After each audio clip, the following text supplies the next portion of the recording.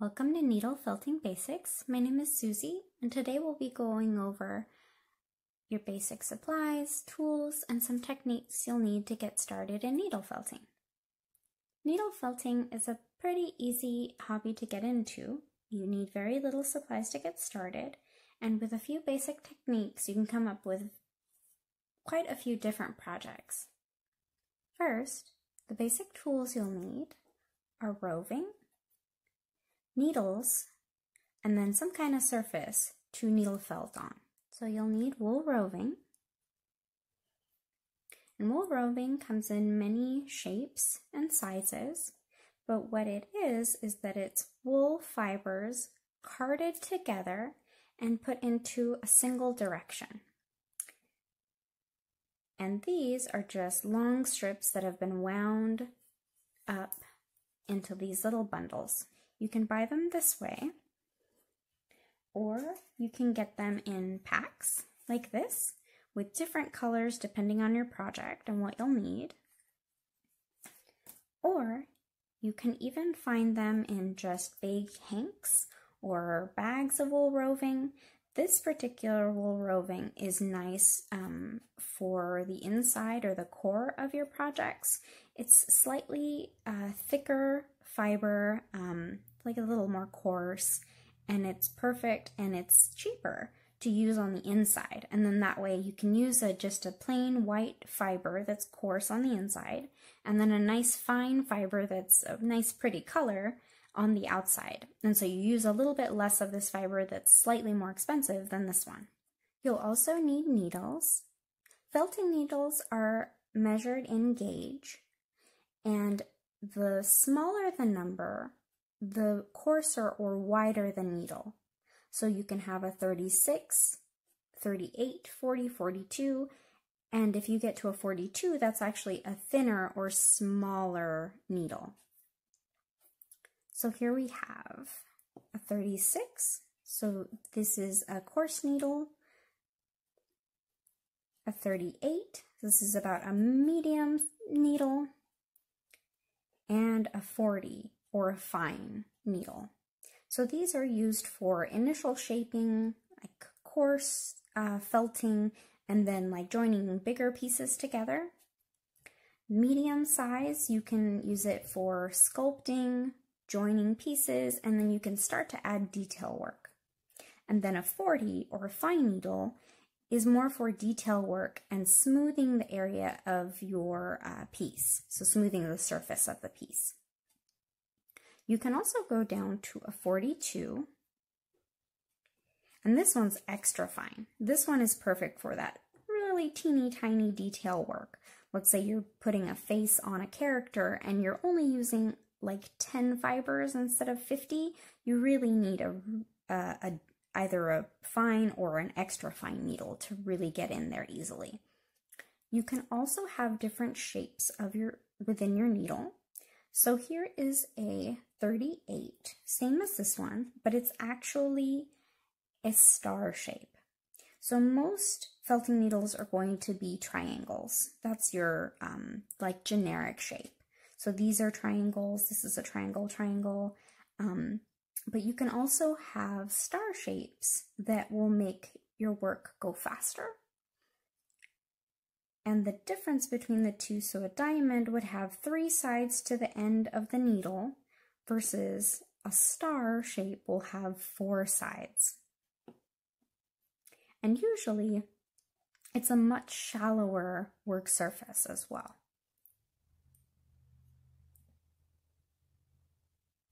You can also have spirals, meaning that the barbs on the end of the needle go in a circular fashion, and that usually translates to less noticeable holes in your piece. When you needle felt on the surface, you'll have visible holes, and the larger the the coarser gauge will leave bigger holes, and so that's why you want a fine needle to finish off the surface of your piece so you don't see those big holes. You also have needles that have reverse barbs, meaning they go in a different direction from your regular needles. So instead of pushing your fibers inside of your piece with a reverse needle, you're actually pulling them out. It's really handy if you're making like animals that have long coats. So a dog, you would felt your piece with a regular needle, and then you would grab your reverse barbs, stab it in, and actually pull out fibers to get that nice fuzzy coat.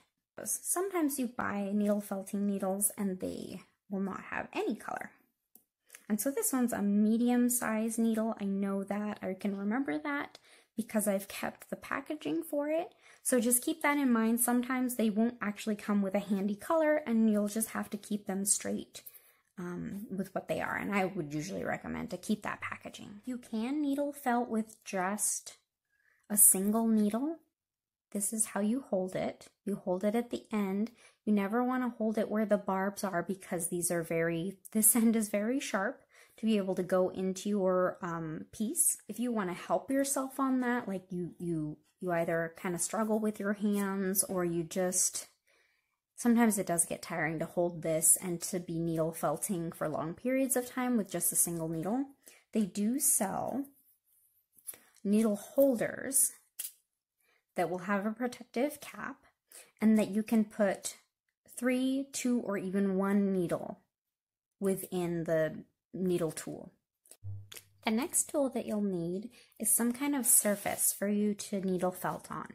You don't really want to work on your lap or on your hands because that means you're going to be stabbing your piece and inevitably you're going to stab yourself, and that's no fun.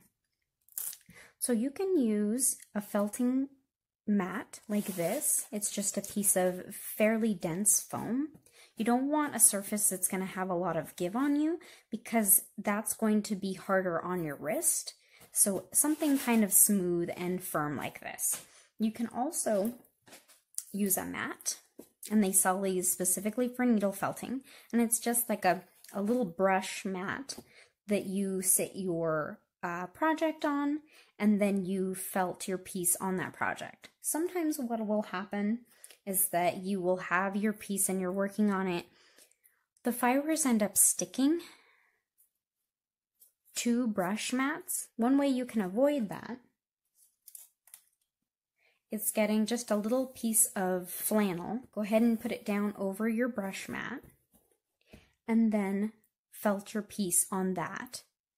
And so that way you're felting, and it's going to come off pretty easily, and it's not going to have a lot of little flyaways.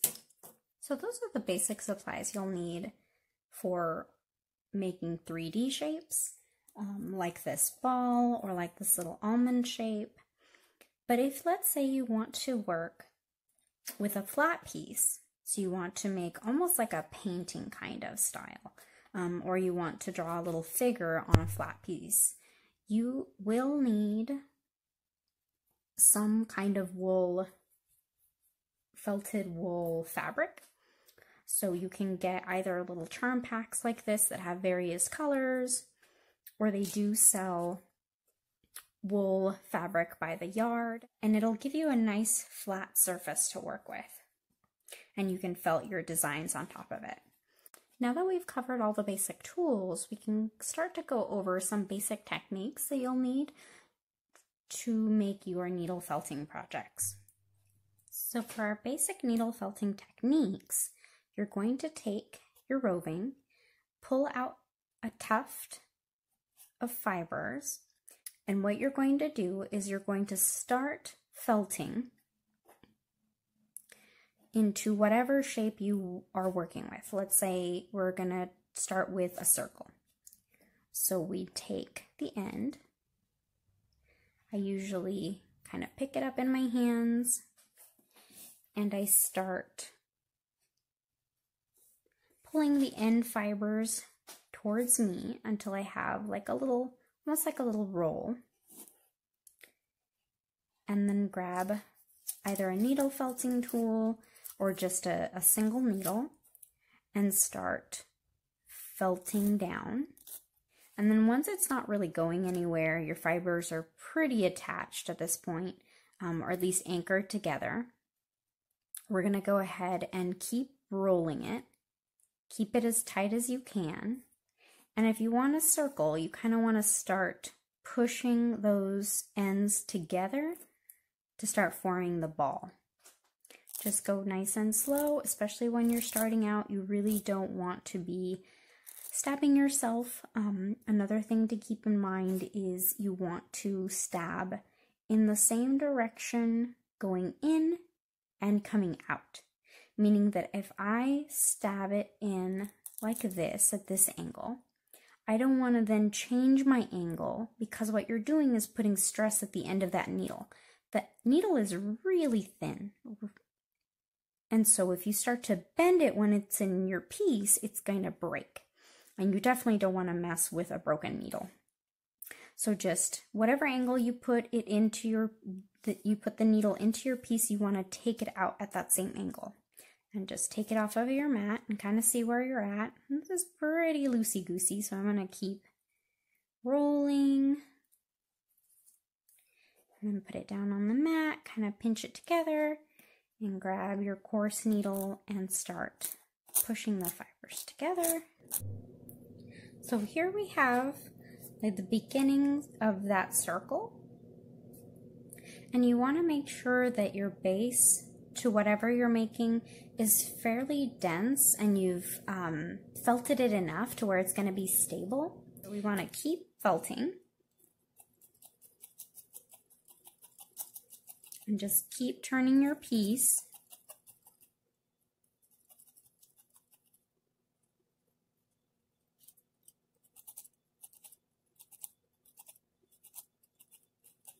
You can gently guide your fibers. So here I have like a tuft of fiber that it's not really smooth. It's kind of creating a divot here, and I have a bunch of fiber over here. You can kind of guide your fiber a little bit with your needle.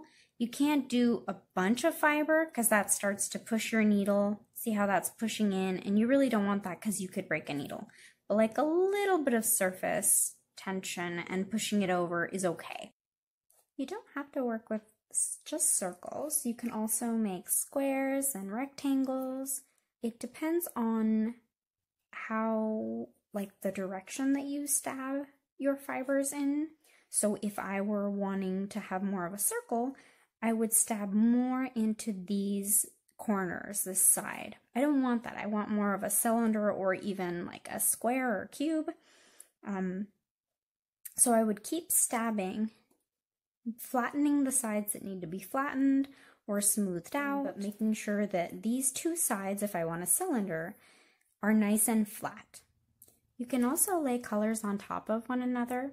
Let's say I only want a little oval of blue and the rest to be red. So I would take a tuft of red, kind of spread it out, maybe get it in different directions, and then decide where I want it to go. Grab your needle, and then it might be a little difficult to see where your needle is at compared to your fingers, so just be careful, go slow, and stab your fibers in.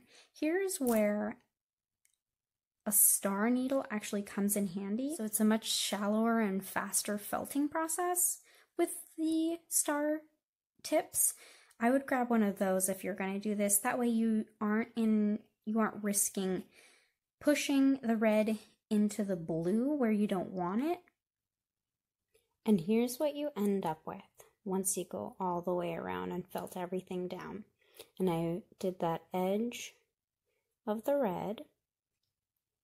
So now you can see that the back is completely covered, but I still have this little oval of blue. I wanted to show you another technique you can use to make a nice crisp edge. So if you can see, I have a fairly crisp edge on this side, but this side is still pretty fuzzy.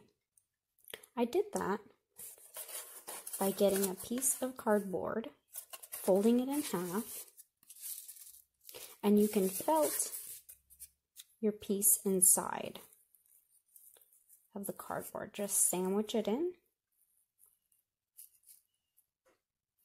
Get your felting needle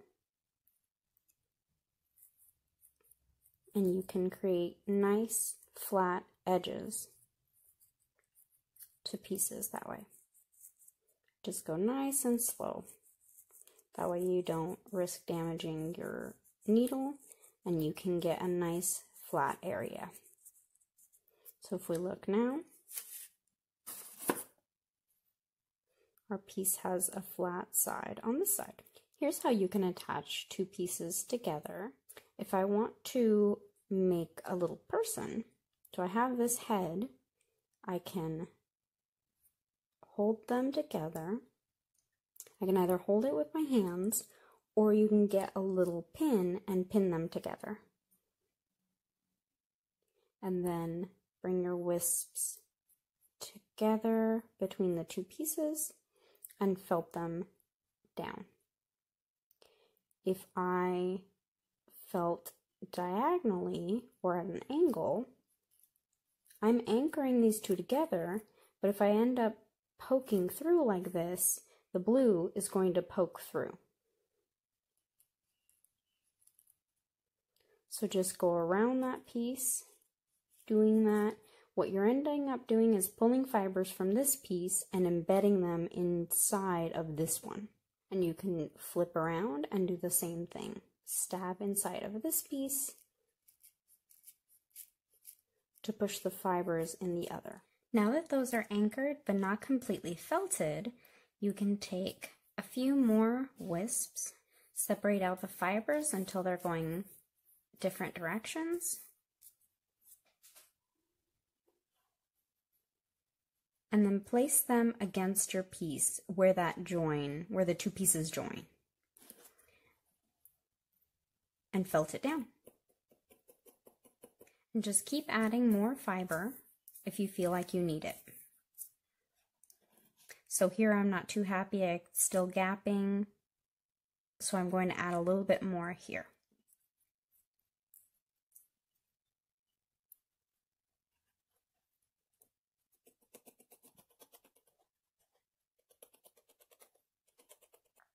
If, let's say, instead of 3D you are working with a flat piece, it's very similar in that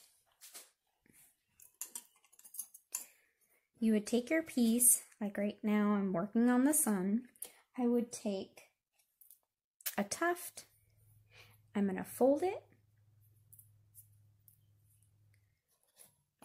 take your needle felting needle, decide where you're going to put it.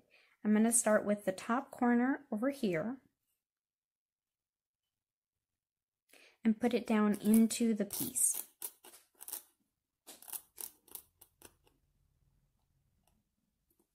And you're just going to keep stabbing into the piece in the direction that you want the fibers to be felted into the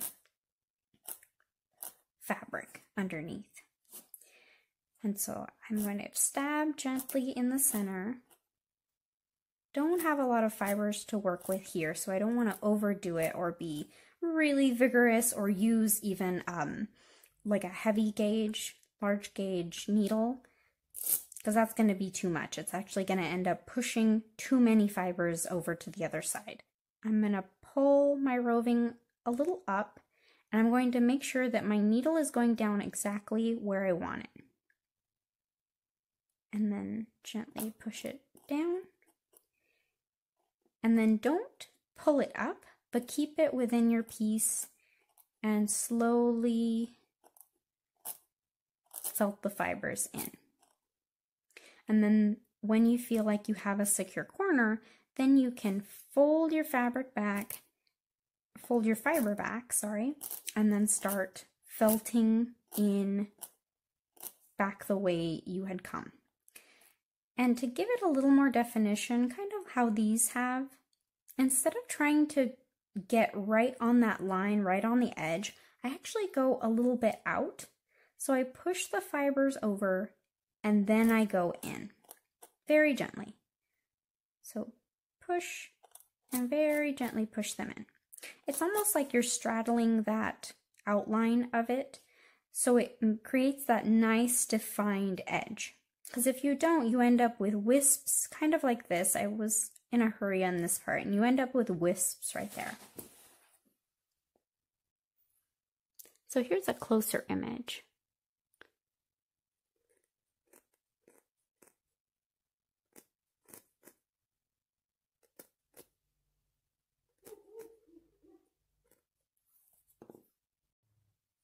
Another thing that can be done so you don't end up with a bunch of wisps like this, I usually take my needle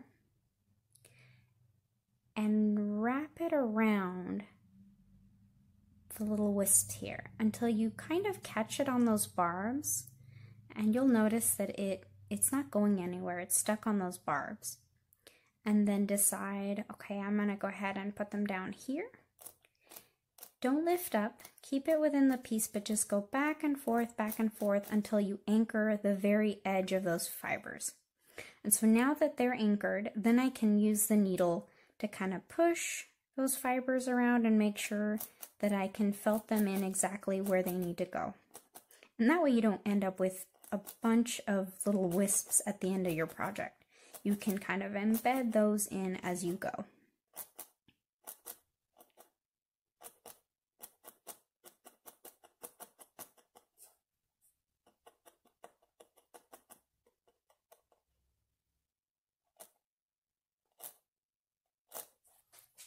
Another technique that is used in both 3D shaping and flat pieces is using a little tiny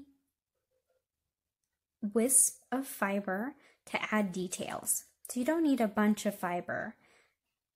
In fact, it's better for you to use little tiny pieces like this. So let's say I want to add a little face to my sun. So I'm going to grab a little wisp like this. It's really not a lot of fiber. In fact, if you had a smaller piece, you'd want to use even less. I think this will be enough for a smile at least. So I take my wisp, I grab my felting needle, and I would recommend either using like a medium or a fine needle. I would not use a coarse one. What you'll end up doing with a coarse one is pushing all your fiber through, and you really won't have any left on your surface. So the smaller the better. So I will go ahead and use a fine needle or 40 gauge. Decide where I want the facial features to go. Let's say I want the smile here. So I can fold my fiber, kind of decide that's the center point of the smile. And once again, leave your needle inside the piece and just push the fibers through. So that's anchored now. Enough, I feel. So spread those out. And just start pushing on the edges again, like you were doing on this edge, but for the mouth.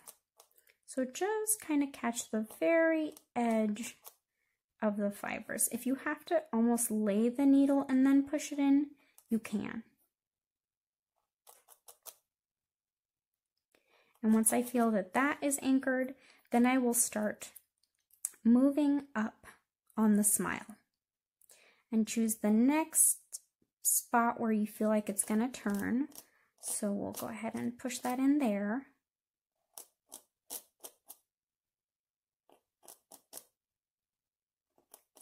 And notice for the wisps, I'm not really trying to hit the center because it's really, really hard to hit the center.